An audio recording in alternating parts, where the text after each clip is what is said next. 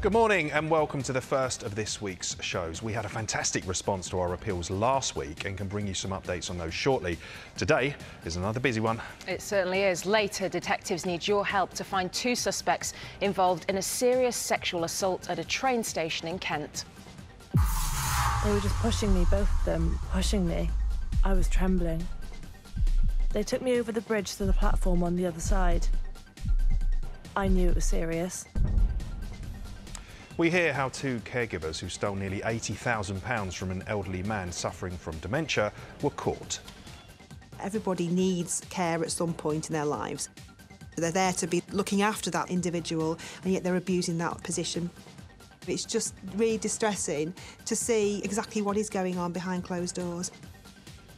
And we've got exclusive figures from a new study on the worrying rise in sextortion among teenagers. We'll be hearing what parents can do to protect their children. All of the officers for today's appeals are with us throughout the programme, along with our team who are ready to take your calls. You can scan our QR code with your phone's camera and that will take you through to our homepage where all of our contact details can be found. The number to call is 08000 468 999. You can also send a WhatsApp message on that same number. You can text us on 63399, start with the word crime, leave a space, then write your message. Or, of course, you can just email us at cwl@bbc.co.uk. First this morning, we wanted to start with a good news story. A police officer who gave chase on a borrowed bike. I joined the police to stop criminals. If I wasn't willing to go to these lengths, they're going to get away. I'm on a bike, I'm in pursuit.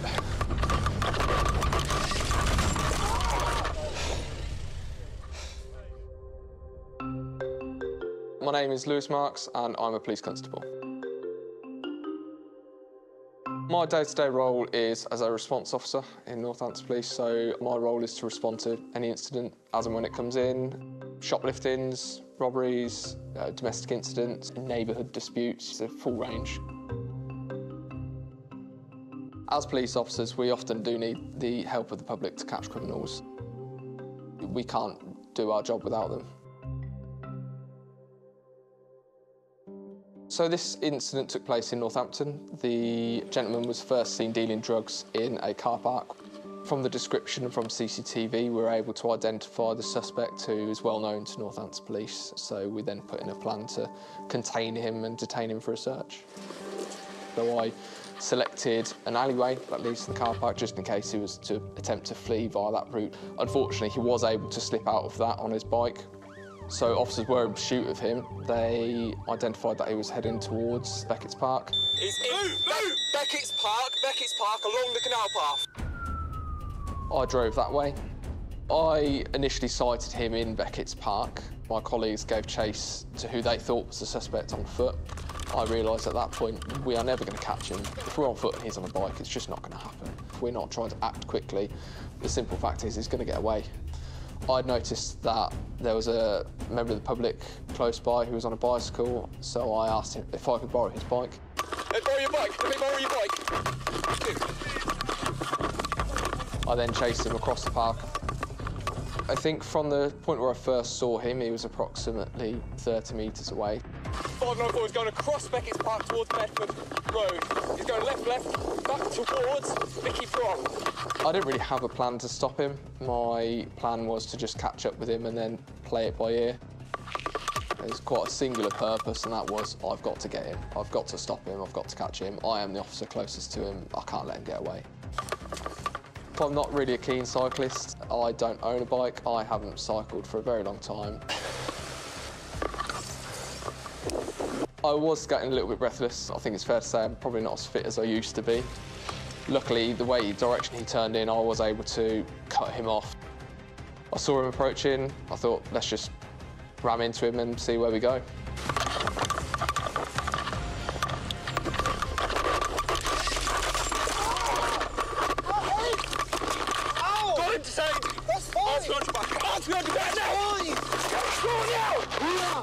I dismounted my bike and pushed it into his rather than hitting him straight on. He fell off, he knocked me to the ground. He was trying to resist my efforts to detain him. On your front! On your front! On your front! Managed to get hold of him, thankfully, get him detained, and then other officers arrived.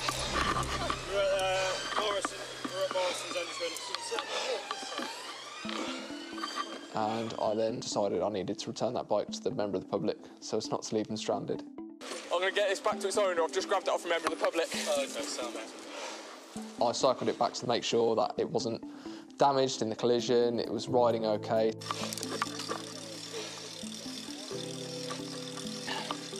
I found the member of the public, I shook his hand, told him thank you very much. Mate, I caught him, wouldn't have caught him without your help. Really appreciate that, all right. Cheers. I do wish I'd taken his name. It would have been nice to thank him a little bit more formally, really. The suspect was found to have hidden drugs within his body. Within that container was found several dozen wraps of both heroin and crack cocaine. The offender, Sean Prosser, was sentenced to 3.5 years in prison. I think this incident shows to any other criminals that we are relentless in our pursuit. We are going to take every opportunity we can to detain them, to get them arrested and get them convicted and sent to prison.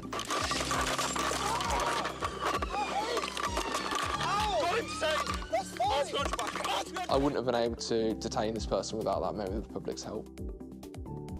He certainly would have got away. He was definitely a good Samaritan that day. It's really helpful to have members of the public that are willing to step in and make a real difference. Absolutely cracking chase there. Well, if you're the kind person who loaned PC Lewis Marks your bike, please do get in touch, as the officer would really like to say thanks.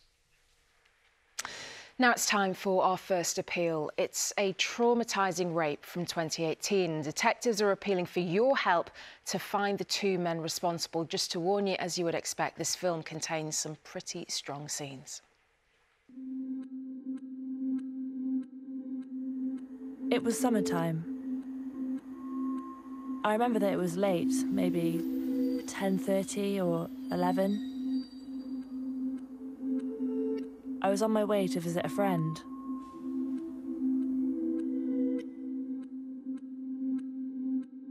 I got off in Baton Ball Station in Sevenoaks. I was the only person that got off the train.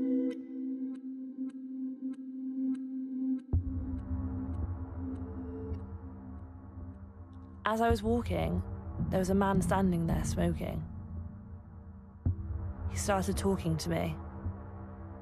He said, "Hey, young lady, where are you going?" I didn't want to answer. I just kept walking. He said, "Where do you think you're going?" "I'm going home," I said. "Just let me go home." Then he pulled out a knife and pushed it against me. He said, "Walk down there." I'm like, "Let me go home." He said, "I'm not joking with you. Just do whatever I want you to do, otherwise I'll hurt you." I was looking around to see if anybody could help me. I saw a man coming out of a car. I thought that this man with the knife might run away or leave me alone, but when I saw him, he didn't even look scared, nothing, so I realised that they were together. He came to us and started talking as well.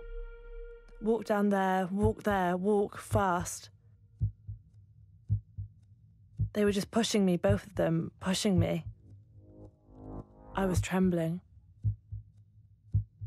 They took me over the bridge to the platform on the other side. I knew it was serious.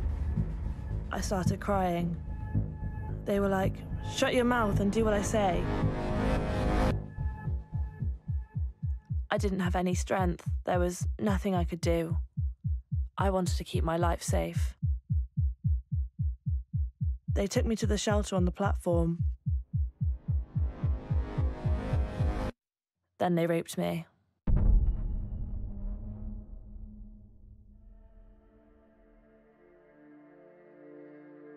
It lasted almost half an hour.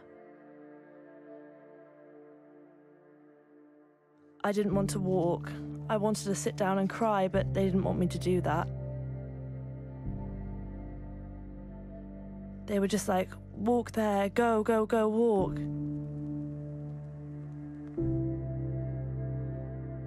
I had to try with all of my strength to walk.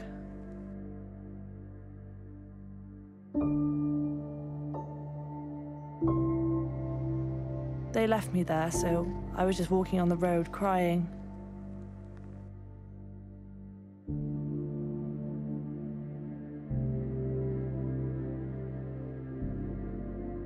That day, my friend left the key under the doormat for me.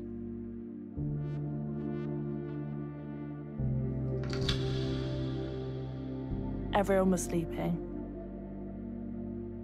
and I was just crying. All night, I couldn't sleep. I wish I could just change my skin. Everything was just there in my mind. I was so ashamed. I thought that everything was my fault.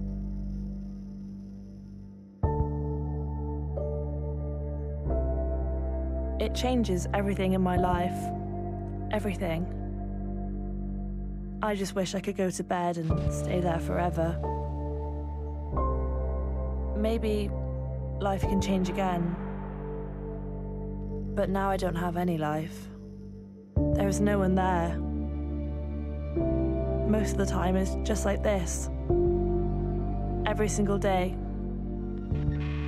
Crying, crying, crying. Just awful. I'm joined now by Temporary Detective Superintendent Sam Blackburn from the British Transport Police Major Serious and Organised Crime Unit. Thanks so much for coming back on the programme, Sam. You were with us actually last week to talk about a different appeal, which we'll catch up on in a moment. But let's talk about this attack first of all. It happened back in 2018. What more can you tell us about what happened? Firstly, what a brave survivor to come forward and talk us through this vile and vicious assault. We have the Bat Ball Railway Station, 21st of July 2018. This is a really quiet station. It happened between 10:30 and 11:30 at night. And I'm after specific leads in relation to a VW motor car, Polo or a Golf, dark blue or black, that may have been in the car park at the time, which these two suspects left. Let's talk in a bit more detail about the suspects that we saw in the film. What else do we know? They're two black males, late 20s, early 30s, back in 2018. Very little's known about one suspect. He's just a black male wearing a black baseball cap and black clothing. And it's the second suspect that I'm really keen on. We've done an e-fit of that individual with that brave survivor, and he is very distinctive. I'm not going to go through specific details of him, apart from that hair. He's got black dreads, small plaits, going up into a man bun, and at the tips, blonde or dyed blonde or light brown. And that's quite distinctive, and I'm asking for anyone who knows that man with that hair back in 2018 to come forward. But more so, we've got a tattoo on this guy. On his left forearm, a scorpion tattoo that may have been in the colours of the Jamaican flag, so black, gold and green. And both these are described as talking with Jamaican accents, albeit they're speaking English. They've got that Jamaican link again.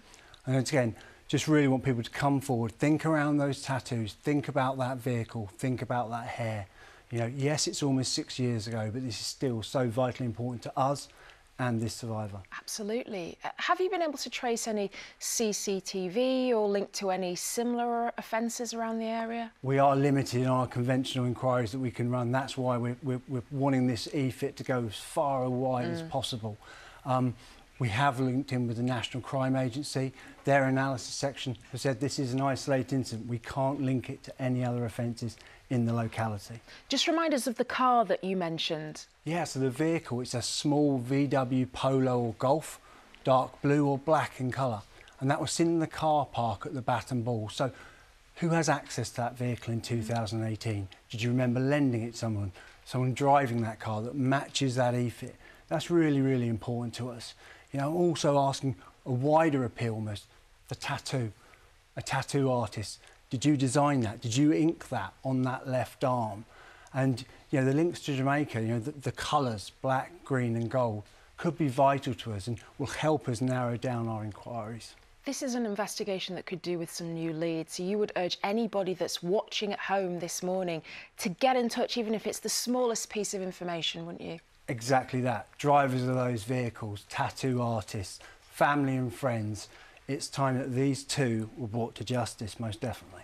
Absolutely. So if you were at or anywhere near Baton Ball train station in Sevenoaks, Kent, late on the evening of the 21st of July, that's back in 2018, if you've seen anything suspicious or anyone who may fit this description, please do get in touch with us. All the ways to do that are on the screen below, just next to the clock. People can get in touch with you directly as well, can't they? That's right. They can get through the BTP website, but also through www.mipp.police.uk, and you can see this appeal and all the information around it, but also the appeals we did last week. Yeah, as you mentioned, you were here last week talking about wanting to identify a number of males that had lost their lives on the rail network. You got some promising calls as a result of being on Crimewatch, didn't you? Brilliant, and this is what I'm asking for this appeal as well. Those viewers have been fantastic. We've had some really positive leads, names put forward that we're now checking out with our specialist detectives. You know, keep those names coming in, keep that information coming in.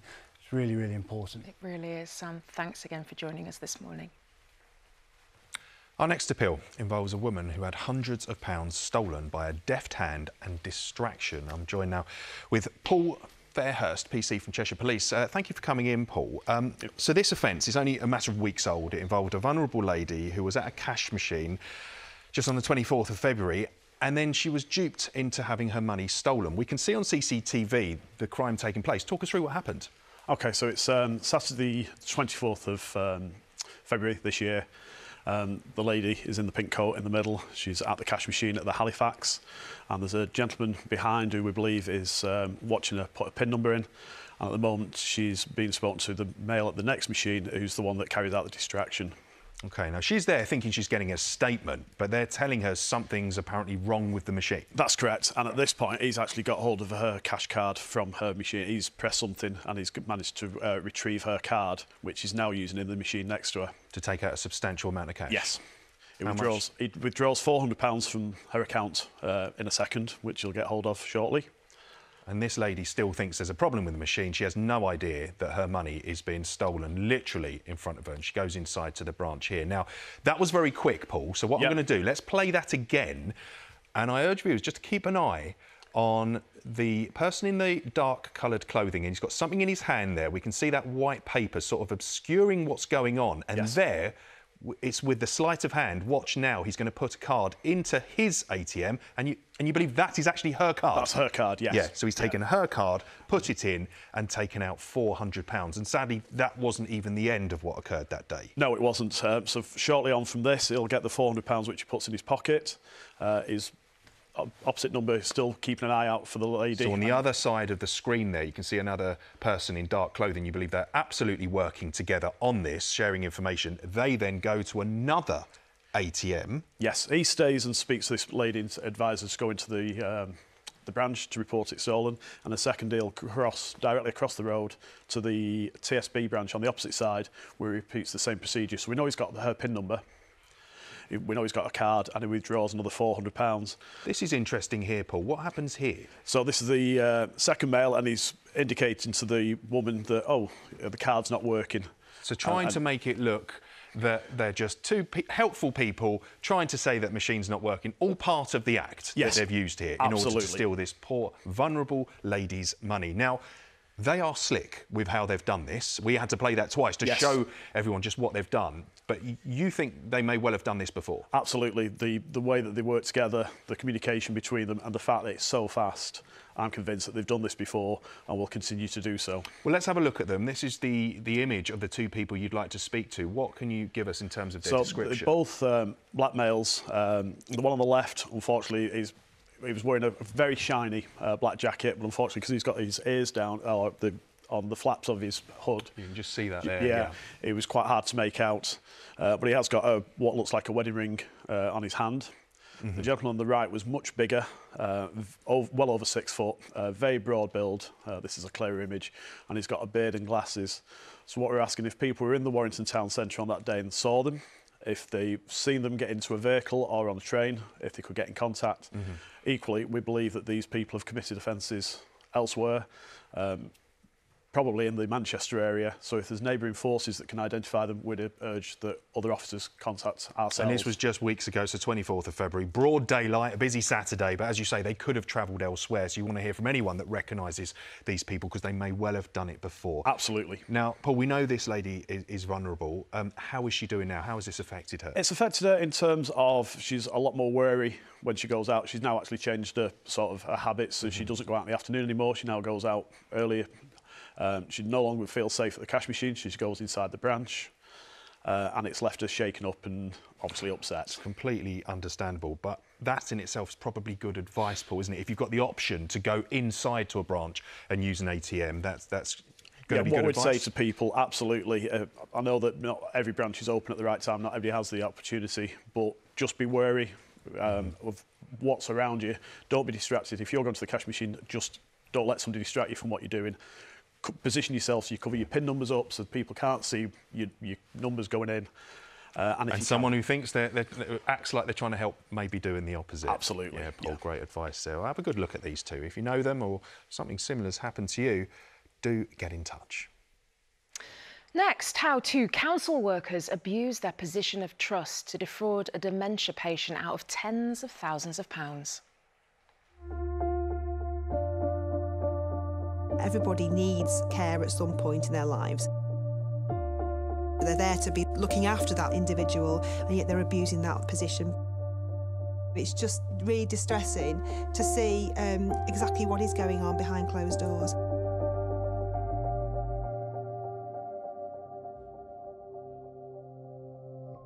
Across England and Wales, there are teams of specialist police officers whose job it is to investigate cases of abuse against vulnerable people who receive care. DI Alison Street manages the unit which covers the West Midlands. The main types of abuse that we deal with on our team are physical abuse, sexual abuse, financial abuse, neglect and death. Very frequently people are actually overlooked if they're either disabled or they're mentally unwell. And it's really important that my team give those people a voice to try to get them justice if we can. One such case involved 85-year-old John Addison from Wolverhampton. A hard-working man, he'd spent much of his life serving his country in the Navy. John was a gentleman, a lovely, quiet, unassuming man. He loved to talk about his naval career and about his childhood. He was also a fan of shiny shoes, and I'm assuming that came from his naval days. So he had his own shoe kit in his room, and if your shoes weren't up to scratch, he'd offer to polish them for you. John lived alone. So when he showed signs of dementia, he needed help. He had no next of kin, he had no family, so he was quite isolated and alone. A member of the council, Joanne Lewis, visited John to talk about an overgrown tree in his garden. She noticed that he had some vulnerabilities and therefore referred into the neighbourhood support office to somebody who happened to be her friend, who was a lady called Karen Kaur. Karen attended the address and she agreed that a package of care would be put in place to support him. Karen Kaur and Joanne Lewis ended up managing John's care themselves, offering support with his cleaning, shopping and finances. But 2 years later, when John was admitted into a care home because of his ailing health, suspicions were raised about the two women's conduct. He was admitted there by two people, both of whom were actually purporting to be John's nieces, but actually, in fact, they were Karen Kaur and Joanne Lewis, who he said that would be looking after him and responsible for his finances. Immediately, obviously, alarm bells started ringing. The case was passed to the Adult Care Abuse Team, who began by looking at John's medical records. They quickly discovered a Do Not Resuscitate order had been taken out on John's behalf, asking doctors not to take action if his heart or breathing stopped. It had been requested by his carers, Karen Kaur and Joanne Lewis. That decision would normally stand with a doctor and a next of kin. But obviously it does actually beg questions as to why somebody would actually want someone to die, unless it was for something for their own gain. By now suspicious of Karen Corr and Joanne Lewis's role in John's affairs, investigators began looking into his financial arrangements. They were alarmed to discover documents suggesting that he had granted the two women legal control over his entire life savings. Under no circumstances should a carer have power of attorney. It's a complete conflict of interests, and it should never have ever happened. Investigators then tried to establish whether any of John's money was missing. He'd worked really hard throughout his life and managed to save a lot of money, and he had over £180,000 in his savings. They soon found suspicious cash withdrawals from his bank account, at times when he was incapable of using a cash machine. In the 6 weeks that he was in hospital, £2,300 was taken out via an ATM machine. When detectives cross-checked the withdrawals with accounts belonging to Karen Corr and Joanne Lewis, their suspicions were confirmed. We were able to establish quite quickly that money going out of John's account was going into their account pretty much at the same time. Investigators also found evidence suggesting someone had been tampering with cheques made out in John's name. We were able to also establish that John was signing cheques, but obviously the amount was in a different writing. And clearly, the only two people that it was made payable to was Karen Corr and Joanne Lewis.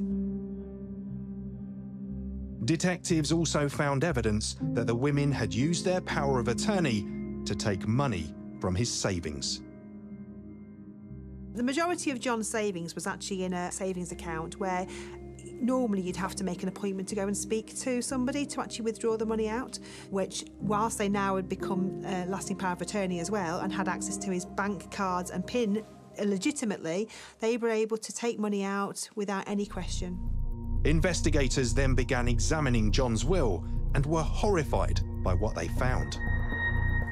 So here in my hand, I actually have a letter to the solicitors from John, not written in John's handwriting. Dear sirs, I would like to make amendments to my existing will and leave everything to be divided between Joanne Lewis and Karen Corr. So Karen Corr and Joanne Lewis stood to gain an awful lot from his death. Both were arrested and their phones seized. It was quite shocking, really, when we actually read some of the text messages between them.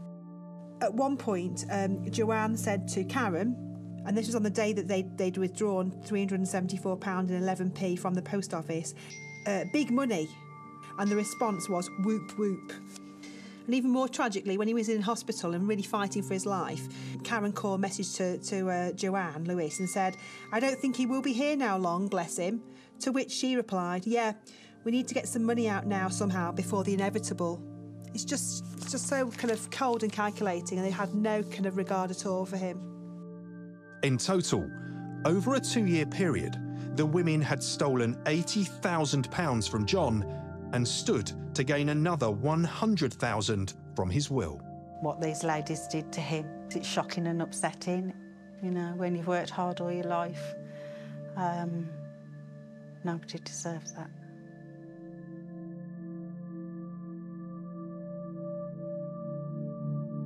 Karen Corr and Joanne Lewis both pleaded guilty to conspiracy to defraud by abuse of position and were each sentenced to 3 years and 2 months in prison. It's been a long process to get justice for John, finally. It means the world to us, it really does. I'm really thankful to the officers for the work that they did on John's case. For some people like John, who don't have a voice to speak out for themselves, we have to be that voice. John's dementia meant that he never knew that he'd been a victim of such a terrible abuse of trust. He died at Waterside Care Home in Wolverhampton, surrounded by people who really did care for him. I actually took John's service myself, and it was a privilege and an honour to be able to do that last thing for him. We gave him a good send-off, a fitting send-off for a fitting and good man. really is an upsetting film, but it's clear how caring and compassionate those officers were. And I'm joined by one of them right now, DI Alison Street, who runs the unit you've just seen in the film there. Thanks for coming in, Alison. I mean, this really is a serious crime, care abuse, but it's also one that seems to be underreported a lot of the time. Absolutely, Rav, it really is. And I feel really privileged and proud to be able to head my team in West Midlands Police. In all our cases, our victims are adults with care and support needs, and our youngest victim at the moment is just over 18. Our oldest is 103, and all our victims are physical abuse, sexual, financial abuse, neglect, and even death by people who should be actually looking after them. Our victims tend to have Alzheimer's, dementia, profound learning disabilities, and as they sometimes have died. So it's really important that the team actually try to give them a voice and get justice where we can. I know you're so passionate about this, Alison. I can hear it in your voice there. And I know there's going to be people watching this now that have got loved ones in care. Should they be worried? They shouldn't be worried per se, and I don't want to kind of scaremonger anybody, because there's some amazing people out there who do fantastic care. You know, the whole term carers, that's it, that's what they're called. They're meant to care. There are just a few bad pennies in that particular industry, and obviously we need to look out for those, and those are the ones we're looking out for. OK, so what are the signs that people could look out for that maybe they're not being cared for in the way that they believe they were?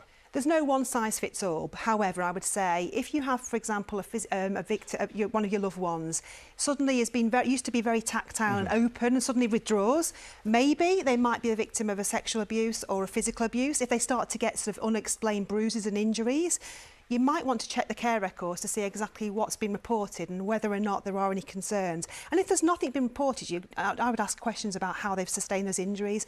If somebody's bedbound, for example, and they get fractured bones, how's that happened?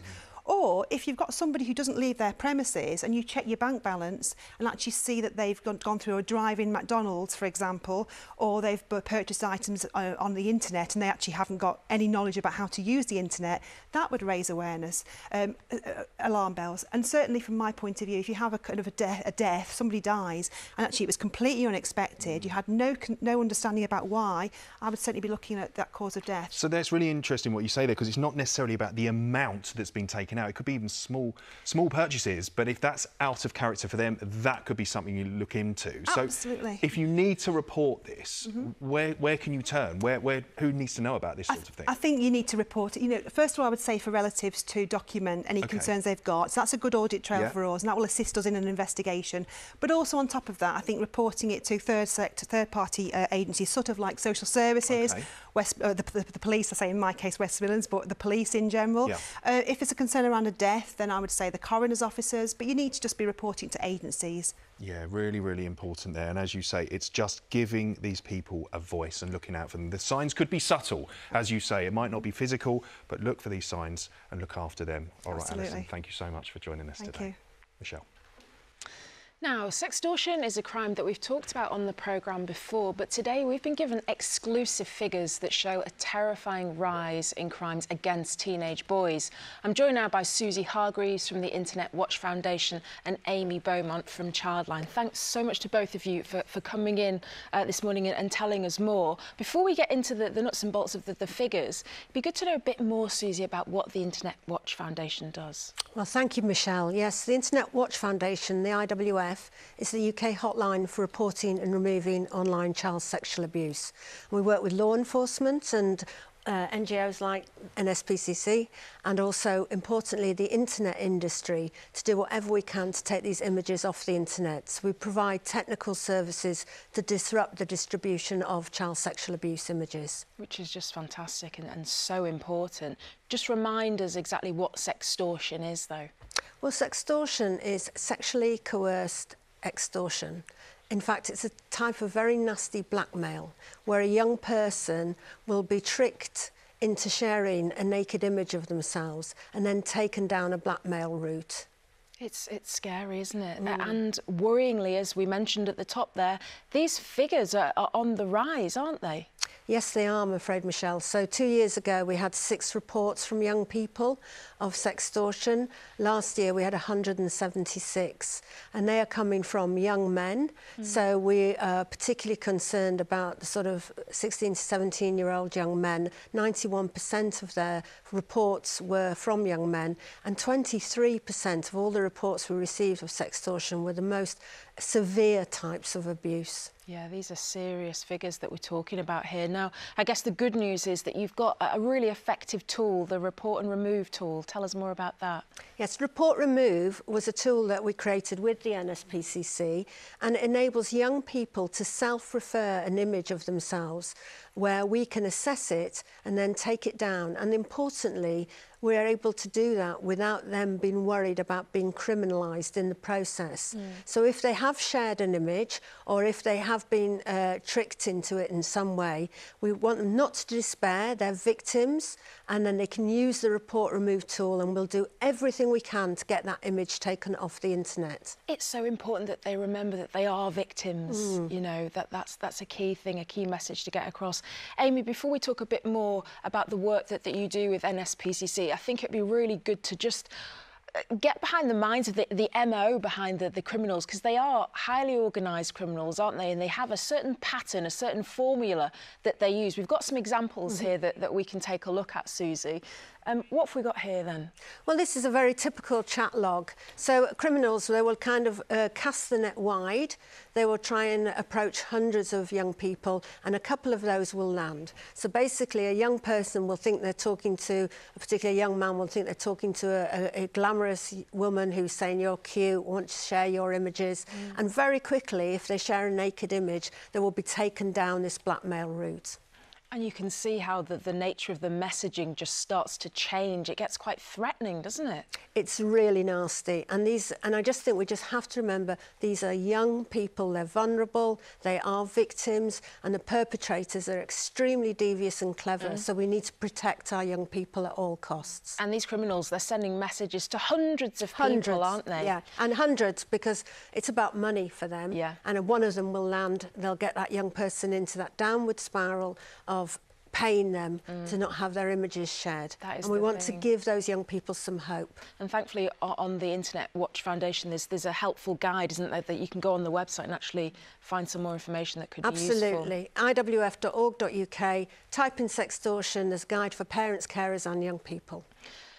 Amy, just coming to you, for any young person that's going through this, it must be absolutely terrifying, and I'm sure you have seen that, you've heard that firsthand from the accounts of the victims that you speak to. Yeah, the impact on young people is just massive, where they will talk to us about how it's had an impact on their mental health, kind of caused feelings of kind of isolation, anxiety, depression. A young person may be worried every time their phone goes off for fear of another message coming through. The worry of somebody finding out, getting in trouble, especially if they've taken money from their parents to pay the abusers. And even it can lead to things like self-harm or suicidal feelings of not knowing a way out of this. Of course, so just the impact can be really far-reaching, can't it? We've actually got a statement from one of the victims that I'd like to read out. He's explained how the crime made them feel. He said, if I didn't send one more, he would share my photo. This is what the victim's saying. It was never just one more. He turned nasty and used abusive language. I became completely isolated and lived in constant fear. I ended up calling Childline and they helped me find a way forward completely confidentially. Harrowing just to read that, Amy, but also just good to hear that there's some reassurance from the work that you're doing. Yeah, and Childline is kind of the UK's free confidential helpline for young people up to the age of 19. Kind of a variety of ways they can contact us, whether it's on the phone on 0800 1111 or on one-to-one chats or emails on the Childline website. And what we do is give young people that safe, confidential space to first of all talk about what's happened, how this situation has come about, explore kind of the feelings and the impact it's had on them, but then also look to see what options they have, who they could talk to, whether it's a trusted adult, whether it's the police, or even use the information on the Childline website. Kind of, we've got information about the Report Remove tool on our online and mobile safety pages, where they can make those reports then themselves. Yeah, having that safe space to talk about it is key. And just finally, what advice would you give parents when they're engaging with their children or other young people about this? So one of the first things we really want to encourage is to start from kind of that preventative side of having open and honest conversations with our children around what the risks are of using the online world, how to stay safe, how to kind of think about who they may be talking to. but then also if something does happen, give their child that kind of calm, reassuring space to tell them what's happened without putting any blame on them, and then look at how we can then tell somebody else. Really good advice. Amy, Susie, thank you so much for coming in and telling us more this morning. Really appreciate it. Rav. Now it's that time in the programme where we appeal for your help in finding suspects who are wanted by police forces up and down the country. First, we have Jeeva Karan Ramanathan, who also goes by the name Jeeva. Thames Valley Police want to speak with him in connection to a number of fraud offences that total over £90,000. He's 45, of South Asian heritage with a heavy beard, although this may have changed, and thick black hair. He's believed to have connections in North and South Harrow and in Wembley in London. Or what about John Eric Wells, otherwise known as Howard Hemmings? South Yorkshire Police want to speak with a 66-year-old in relation to 3 counts of serious romance fraud. Wells has links to Doncaster and South Yorkshire. Well, this here is Josh, or Joshua Avis, but he also uses the surnames Spring, Porter and Peverell. Greater Manchester Police have charged him with conspiracy to import and distribute Class A drugs and conspiracy to money launder, but he's since gone to ground. He's 38, originally from Liverpool, but police say he has links across the whole of the northwest of England. But they say he may have left the country. And last for today anyway is Elijah Roden. Hertfordshire Police have charged him with possession to supply cocaine and heroin. He's 31, stocky with a full beard, and he's known to have links to St Albans in Hertfordshire and to Enfield in London. If you recognise any of these men or spot them out and about, please do give us a call. The number is 08000 468 999.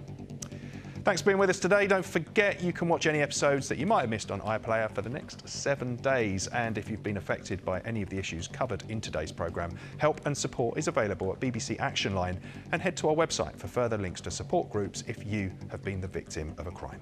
Tomorrow, how a team of detectives uncovered the largest prison smuggling operation the UK has ever seen. What started off as an investigation into one member of staff resulted in us uncovering the largest prison conspiracy in the UK. Oh, it looks good, doesn't it? It's a good one. Yeah, that is a good one. We'll see you tomorrow at the same time of 9:30. Bye for now. Bye.